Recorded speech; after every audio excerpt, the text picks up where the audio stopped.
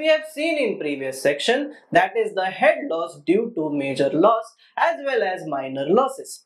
Now we are going to study what is relation of friction factor, rather coefficient of friction of Darcy's in relation with the shear stress.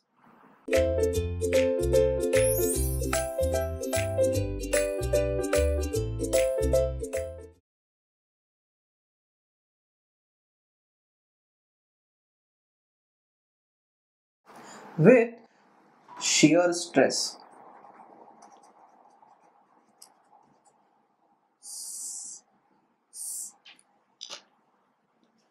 Now, what is friction factor? Friction factor is also called as coefficient of friction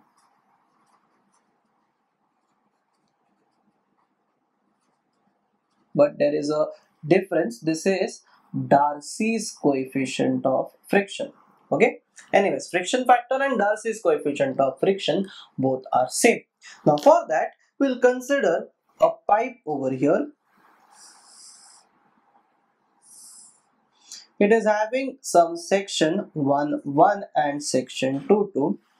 During the entire part of the section, the diameter remains same. So what happens over here? We'll apply some amount of pressure on section 1 and there will be some opposite pressure on section 2. During this, we'll consider the length of this entire pipe as L. Now over here, what happens is, due to pressure P1 greater than P2, the fluid is going to flow from section 1 to section 2. But the frictional force will be in the opposite direction, that is at the walls of this entire pipe. We will consider this pipe as a cylinder, so the walls of that entire cylinder.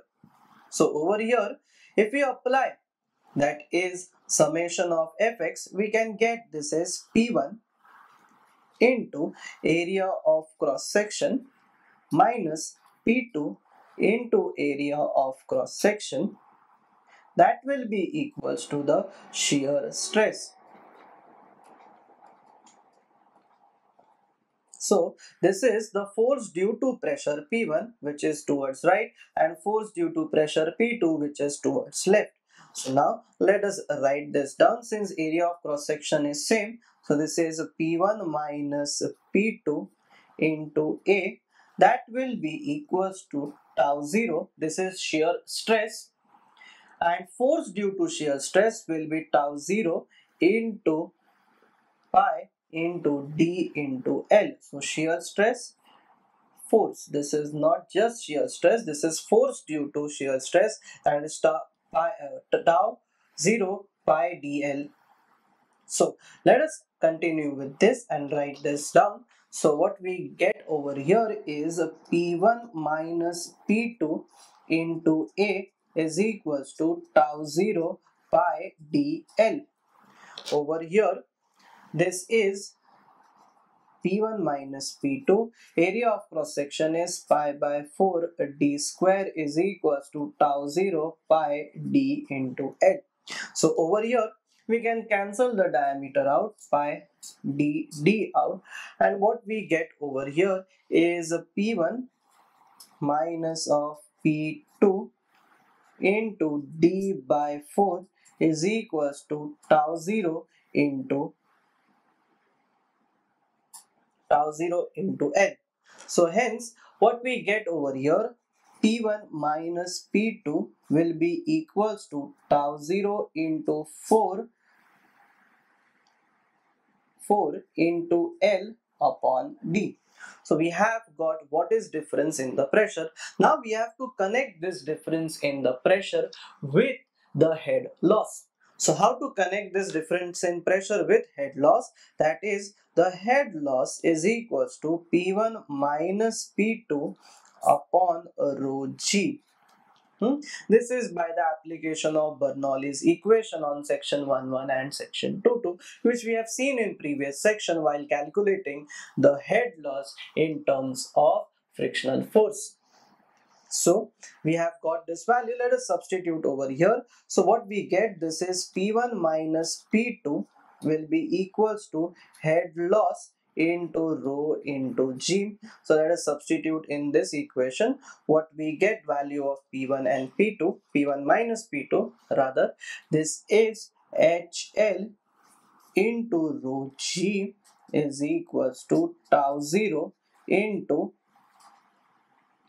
4L upon D. So we have got the head loss is equals to tau 0 into 4 into L upon D into rho into G. So this is what is head loss. But the head loss is also equals to HL is equals to FLV square upon 2GD. Let us substitute in this equation. So what do we get? That is FLV square upon 2GD is equals to tau 0 4L upon D rho G. So over here the value of G will go away, diameter and diameter will be cancelled, and what we'll get over here, L and V square will come in the denominator, rather L and L will go away. What we'll get over here, that is F is equals to tau 0 into 8 upon rho into V square. So this is how, that is, friction factor is related to shear stress, that is 8 tau rho by V square. I hope you have understood how to relate friction factor with shear stress. Thank you.